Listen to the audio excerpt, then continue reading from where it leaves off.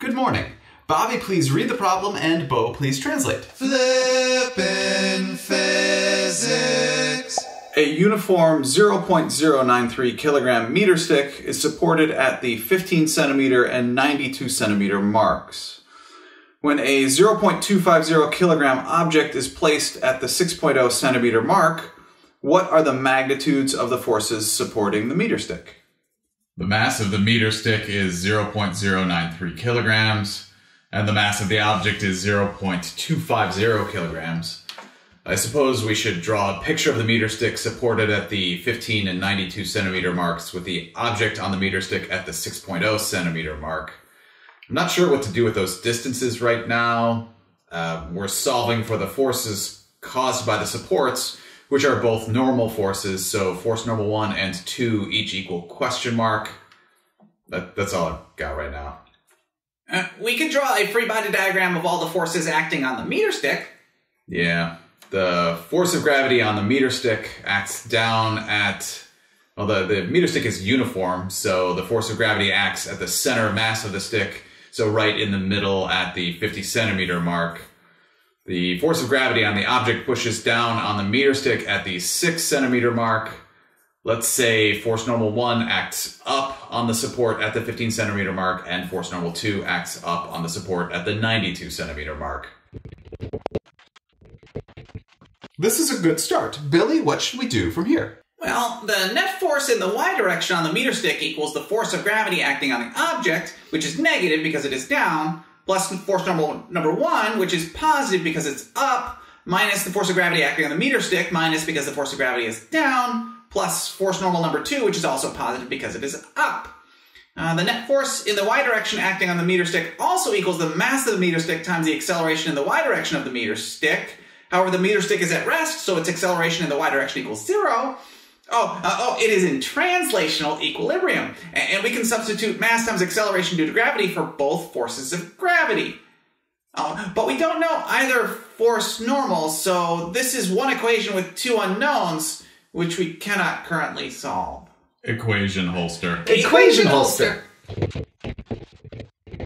That is correct. We cannot currently do anything more with the net force equation, so we put it in our equation holster for when we need it later.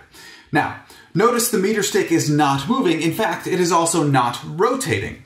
This means it has 0 angular velocity and 0 angular acceleration. Oh, it is in rotational equilibrium. The meter stick is not only in translational equilibrium, it is also in rotational equilibrium. That is correct, Billy. Remember, this is a special case where the object is at rest, is not rotating, and is in what we call static equilibrium. When an object is in static equilibrium, the net torque acting on the object equals 0 about not just one axis of rotation, but any axis of rotation. Therefore, in this problem, we can set the net torque equal to 0 about any axis of rotation. Bobby, could you please do that? You want me to find the net torque about an axis of rotation, but the meter stick is not rotating. Correct. Therefore, you can pick any axis of rotation and the net torque will always equal 0. Please give it a try. Okay, the net torque acting on the meter stick with an axis of rotation at one end. I don't know, does it matter where we put the axis of rotation? Let's put the axis of rotation at the location of one of the normal forces. Oh, right, because then the torque caused by that force normal will be 0.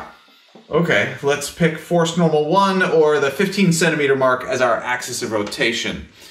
The net torque then equals the torque caused by the force of gravity on the object, plus the torque caused by force normal 1, plus the torque caused by the force of gravity on the meter stick, plus the torque caused by force normal 2. I thought the torque caused by force normal number 1 was 0 because torque equals the r value times force times the sine of the angle between the direction of r and the force. And because the axis of rotation is where the force normal number 1 acts on the meter stick, the r value for force normal number 1 is 0, which makes the torque caused by force normal number 1 equal to 0. And shouldn't the torque caused by the force of gravity on the meter stick be negative because it would cause the meter stick to rotate clockwise or into the board, which is negative? Right, but the torque caused by the force of gravity on the object and the torque caused by force normal 2 are both positive because they would cause the meter stick to rotate counterclockwise or out of the board, which is positive. All that equals rotational inertia times angular acceleration, but the angular acceleration of the meter stick is 0, so the net torque acting on the meter stick equals 0. Bo, please keep going from there. For each torque, we can substitute in the equation for torque Billy just mentioned.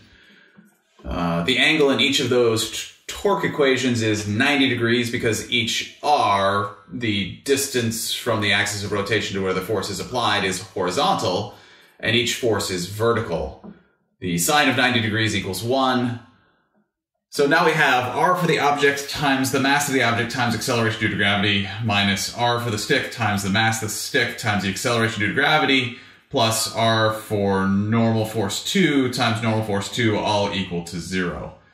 Move everything but r2 times normal force 2 over to the other side and divide by r2 to solve for normal force 2.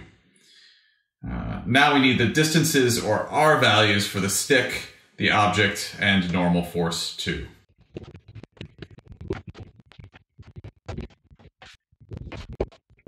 Billy, please determine those 3 torque R values. Well, 15 centimeters equals 6 centimeters plus r for the object. Therefore, r for the object equals 15 minus 6, or 9 centimeters. 15 centimeters plus r for the meter stick equals 50 centimeters. Therefore, r for the meter stick equals 50 minus 15, or 35 centimeters. 15 centimeters plus r for the force normal number 2 equals 92 centimeters. Therefore, r for force normal number 2 equals 92 minus 15, or 77 centimeters. We can now substitute all our values into the equation for which Bo just solved. Force normal number 2 equals the quantity 35 times 0.093 times 9.81 minus 9 times 0.25 times 9.81, all divided by 77, which equals 0.12804, or 0.13 with 2 significant digits. And the units are newtons. We need to convert all the r values from centimeters to meters because newtons are kilogram meters per second squared.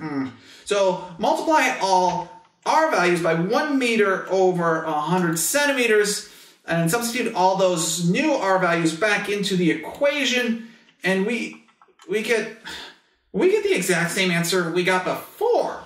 That's weird. That is because if you substitute all the units into the equation, you can see the centimeters cancel out, and we end up with kilogram meters per second squared, which are newtons. So we did not actually have to convert to meters. That's weird.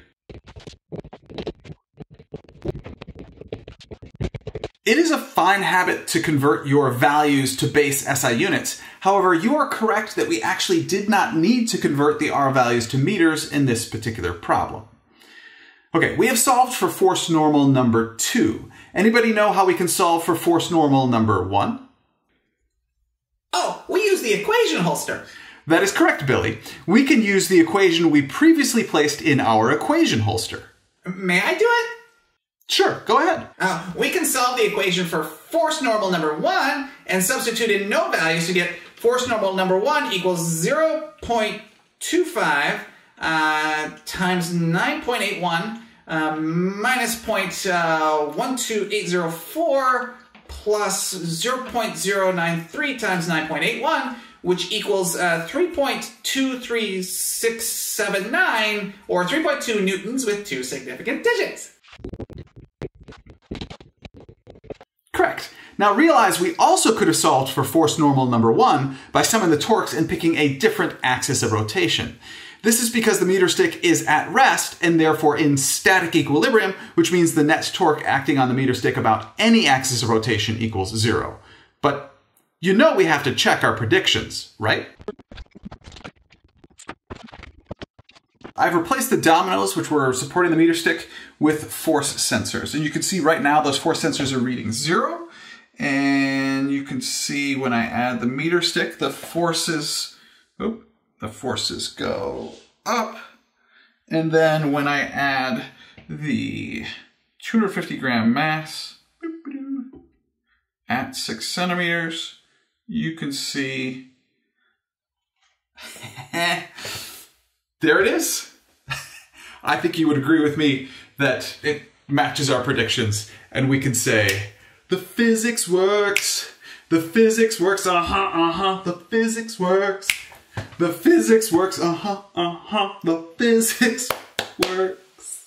Thank you very much for learning with me today. I enjoyed learning with you.